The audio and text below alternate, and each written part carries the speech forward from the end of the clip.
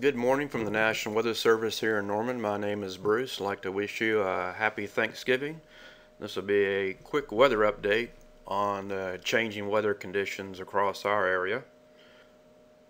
First of all, the main impacts from today through Saturday will be flooding from heavy rainfall, and that potential will last through Saturday. And then we have cold temperatures that are sliding into northern parts of the state currently, and that will bring a risk of freezing rain to parts of the area.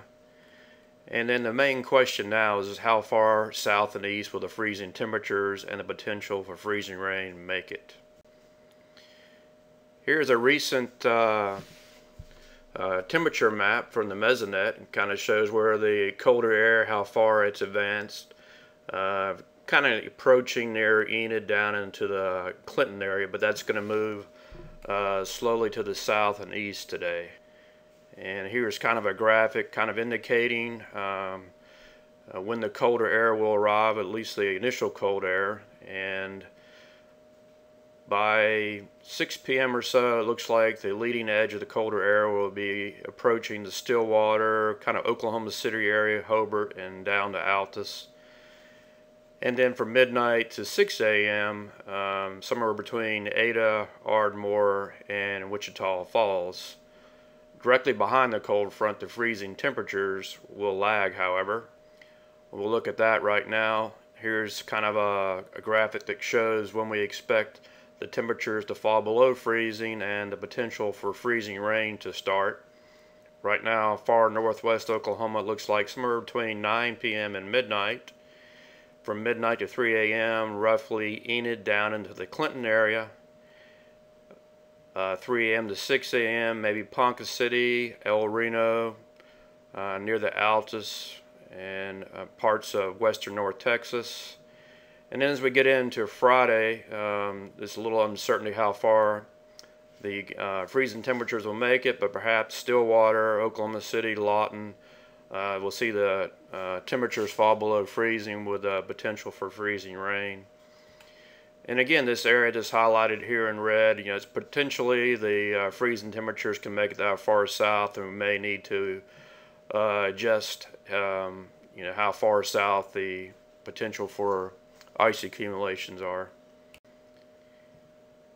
And here's how much ice may accumulate, mainly on power lines and trees. The purple area right now looks like has the greatest potential, kind of just southeast of Woodward near Enid, Clinton, and Altus, where up to ½ an inch is possible. And then ¼ inch in the purple shading, and again the area there in the white, we have a light glazing. If the temperatures can get below freezing for a little bit further south and east, maybe higher ice totals can occur in that area. And the other issue, as we mentioned earlier, is the heavy rainfall. And right now it looks like areas from Ada over to Ardmore and just to the east of Wichita Falls has the best potential for having maybe as much as 6 to 8 inches of rain, which will certainly result in rises on creeks and streams, perhaps some flash flooding and some river flooding.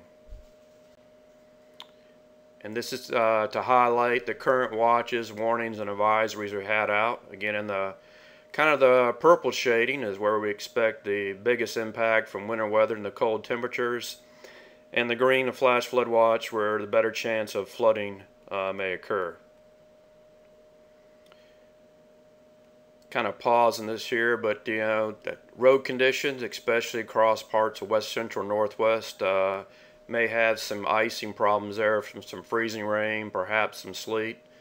There's a couple of phone numbers here, and then also you can see on the off to the left, Colorado and Kansas. They're also going to have some winter weather, so you can write these numbers down and call to see what road conditions are like. That concludes today's weather briefing. Hope this helps you plan for travel during this holiday weekend.